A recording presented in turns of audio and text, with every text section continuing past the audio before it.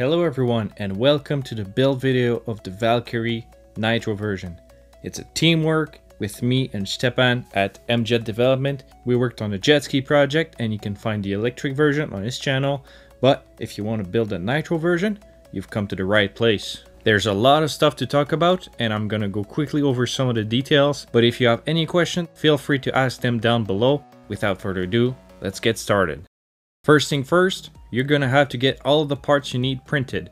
I suggest that you use a material that has high impact resistant property because the Nitro engine vibration might cause some crack in a brittle plastic over time. I also suggest light color as a dark material would absorb a lot more heat from the sun and might deform if left unattended. Anything but black essentially. As a side note, let's talk about the pump itself for a minute. It's a MJet 35 pump and there's already a great tutorial on how to put it together on the MJet Development YouTube channel, so I'm not gonna cover that to keep the video as short and as concise as possible. The instruction and the material needed to make the pump are not gonna be in this video. I'm considering you already have built the pump and now you need to build a jet ski. Here's some of the parts that you're gonna need to complete this boat. 2 5x15x6 oil seals. I got mine at veryseals.com. A liquid cooled nitro engine with a crank start. This is a Force Marine .32 I got off of AliExpress. You might need a clutch nut or a clutch adapter nut if your engine doesn't have a 5mm output shaft, so I put one here in the link if you need one. A nitro tune pipe. I use the Savage tune pipe. This is a plastic one, but you can also use an aluminum one if you prefer. You need a 5mm to 5mm flexible coupler. Some 1/8 silicone couplers. You might consider having an engine manifold straight piece, but you could also bolt the coupler directly to the engine if you prefer, but the extra length is going to give it more low end torque, so that's actually a good thing. A 10x300mm aluminum tube. You can also use a carbon fiber tube if you prefer. A transmitter and receiver combo. 2 waterproof mini servos. A gas tank off Amazon. This is 75mm, but you can also use Sullivan tanks if you want a bit more capacity. Silicone fuel lines, medium size. You're gonna need a few brass insert M3 knurled style. These can be found on Amazon and a bunch of places, but make sure you use the knurled type, they're the best. You're gonna need a blank PCB material, or you can also use G10, but PCB material is often a lot easier to find, and it's a great material to hold the engine in place. A 3mm or 1/8 rubber seal. You're gonna need about 2 to 3 feet of that. More is always good. That's for the seal around the seat. 4-40 quick length with rod. These can be found on their Dubro website or most hobby shop have them. 3 Traxxas pipe couplers. These are very important. We're gonna talk about those a little bit later. A 4mm tube or 5/32. K&S makes them. You might need a brass screw hook to hold the snorkel in the front of the boat. If you have a better solution, you can also do it, but this is what I used and it's been working awesome. And of course, if you want to, you can also add a few stickers in the mix. Whew, that was a long list. Let's quickly go over the tools that you're gonna need. With all these things ready, we can start on the body itself. We're not gonna glue the hole immediately, because we have a lot more access now. So we're gonna put the brass insert and seals in place instead. To put the brass inserts, it's best if you line them up first and then slowly let the heat bring them down. You do not want to force them in, let the heat do the work. Some of those have a very odd angle, so make sure your soldering iron doesn't touch the sides. Take your time and do it well. Almost every surface has inserts, so make sure you don't forget any. The seat and the middle section also have a few inserts in them, so do them now while your iron is still hot. Now to install the oil seals. Be careful with these as they can easily get damaged. Push them slowly into place while making sure you are applying an even and flat pressure. It is recommended that you put the spring side towards the interior of the boat.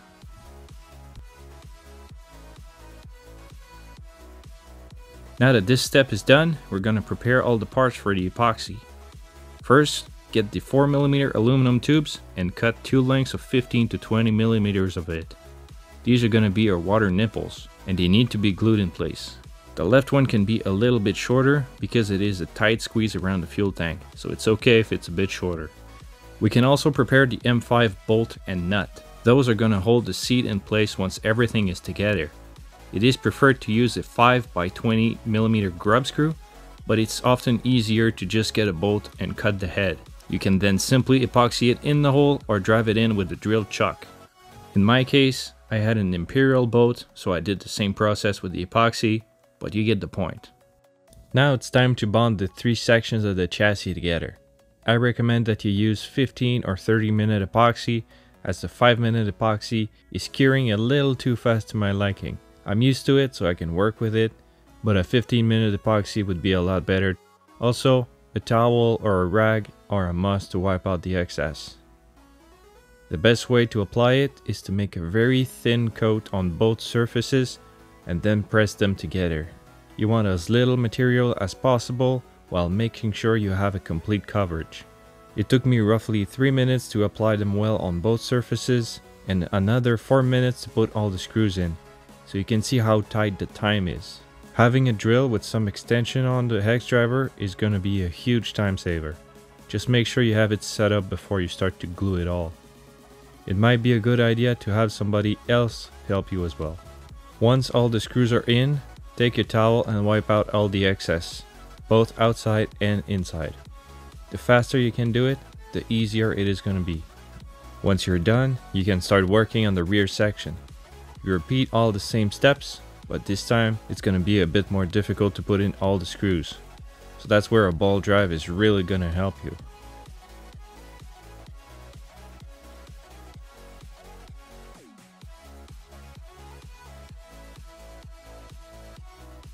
Also, don't forget to remove the epoxy from the seal groove. Once you're done, you can mix a third batch so you can glue the nipples, screws, and bond the seat pieces together. For a good sealing surface, the groove has to be in line with the 2 sections, so consider leaving the screws a bit loose and try to put it as close as possible, and then you leave it all to dry overnight.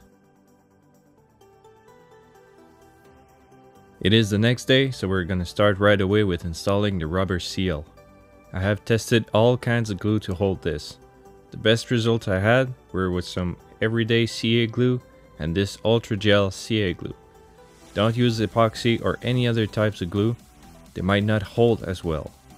Start at the top and apply a very thin, continuous bead on the track and gently push the seal in place. Use your finger to gently guide and push it in.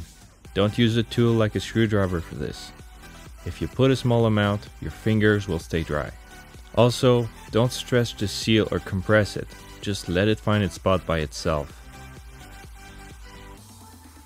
That part usually dries pretty quickly, so let's keep going. The motor mount uses this PCB material. To make them the proper way, you simply print the plastic guide and you use a box cutter to score the surface following the holes. It's best if you make it a little bit bigger first, so you can slowly grind it down to its final size. Once you are happy with the fit, you can use a 1/8 inch drill bit to make the mounting holes. Once the 2 parts are done, you can use stainless steel hardware and locking nuts to fasten the engine to it. If you are using an engine with an electric remote start, you might need to use the extended PCB cutting tool, as it will be easier to install the engine in the bolt later on. And that's what you end up with. Make sure that the 4 mounting bolts line up straight and they are tight. Okay, 30-second break. We need to talk about the engine. When I got the engine off AliExpress, it originally came with a marine flywheel. I wanted to save a bit of weight, so I went with the Traxxas aluminum ones. You might notice that the output shaft is not 5mm. But that's not a problem, because you can easily get these 5mm adapter nuts. Traxxas offers some, but I got mine at artataxsnowmobiles.net. I will leave a link if you need one. But even with the new part, it was still a little bit too long, so I had to grind it down on the belt sander. I could have used a different engine altogether to solve that issue, but this was the simpler option. So that's the solution I went with. And that's why my engine might look a little different from yours. Now back to the boat. Next up, let's work on the exhaust. You have the option of using a plastic HPI Savage pipe or an aluminum one. For simplicity and lower prices, use the plastic one, as it only requires a screw to hold it in place. I happen to have a sweet aluminum pipe and I want to see how that works, and it uses a grub screw and a wire to hold it at the tip instead. I then installed the silicone Traxxas elbow to the pipe and then attach the carbon fiber tube to the muffler using zip ties. Having them installed as a single unit will help me locate the right spot for the pipe. You can also use the engine at this step to make sure everything is lined where it needs to be. The first wire I made was a little too short, so I had to bend it back and forth a few times. Once I was happy with the fitment, I made a new one without any defects. You can use M3 screws and washers to mount the whole thing together. Like I said earlier, if you want to use the plastic pipe, all you have to do is use the plastic attachment and use a M3 bolt to hold it down. You're gonna need 2 mini waterproof servos. Unfortunately, I didn't have any waterproof ones left, so for this installation, I'm using typical Metal Gear ones. But I know I'm gonna have to replace them because they will fail otherwise. The steering one uses an adapter to control the linkage. Use either a round or a plus-shaped servo horn to fasten the adapter using 2 M2 screws. I forgot earlier to install a brass insert, so I had to add one more. Now you take the servo bracket and you fasten the servo in place like so.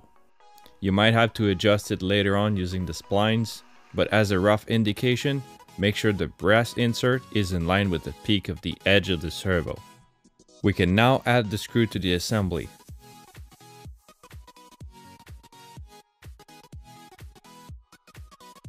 We can also add the throttle servo in its spot using a M3 screw. To mount the battery in place, we're using 2 zip ties. I use a 2S lithium-ion battery off of the Yamaha Viper, but you might use different batteries. With that part done, we can finally install the tune pipe. It's easier to install the silicone tube right now while you still have easy access to it. This is probably the most difficult part, especially if you have big hands. To seal the muffler tip at the back, I'm using a silicone piece that was cut off of one of the Traxxas elbows. To install the silicone, you push it in a hole about halfway through, and then push a 10mm tube through it from the interior. It will squeeze the silicone against the hole and provide a good seal. You can also use a full-size elbow to bring the muffler underwater to reduce noise. I might install a complete elbow later, as it also prevents more water from going in the pipe. We can finally install the engine. Make sure this flywheel is tight. We can then add the coupler while making sure we add some Loctite to it. This red piece on the coupler was really tight, so I shaved it up a bit so it would be easier to disconnect in the future. To be perfectly honest with you, I have never tested this kind of coupler, so I'm just hoping everything is good and it doesn't slip on the output shaft. If it is a problem, I'm gonna let you know what the fix is in the comment section down below. Maybe gluing the shaft before we crimp, maybe adding scuff marks on the shaft. I guess we'll just have to see. When installing the engine, make sure you're using lock washers on the screws because it will get loose over time. Now for the fuel tank. This is a 75mm fuel tank that I got off Amazon. It drains pretty quickly with a big bore engine, but you still have a few minutes of fun with it. If you want bigger capacity, you can use Sullivan tanks mounted over the muffler, but I like the convenience and easy access of the gas cap.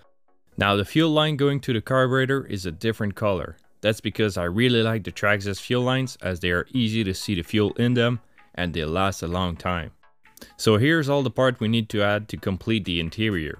We have the battery, the throttle push rod, the receiver with its battery cable, the snorkel.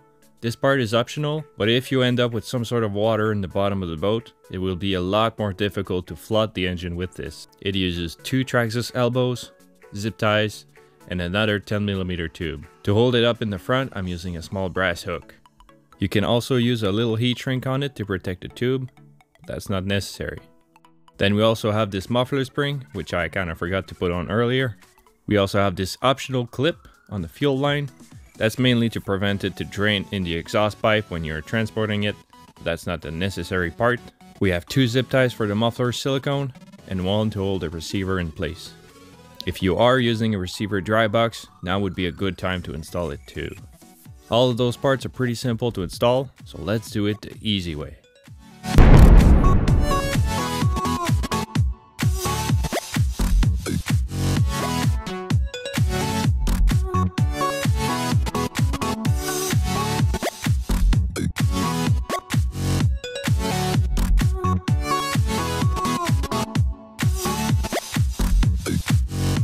It's that simple. Everything is where it needs to be, everything is working as intended.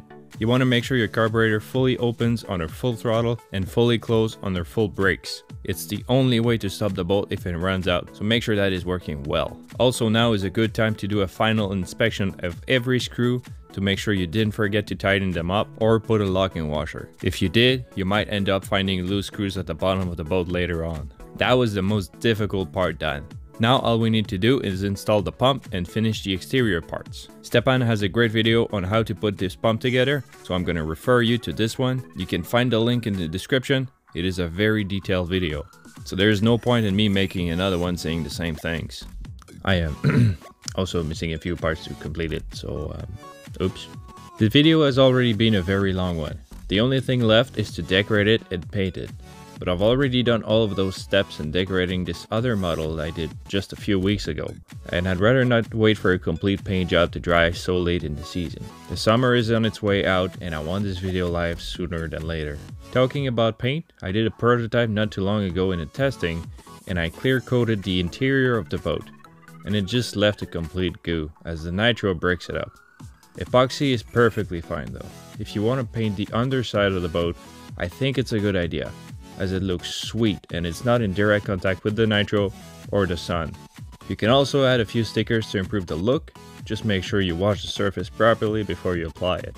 If you do decide to build this jet ski, and I'm sure you're gonna enjoy it, please send us a photo or a video on YouTube. We'd love to see what you did. With all that being said, thanks for watching and thanks for running with us.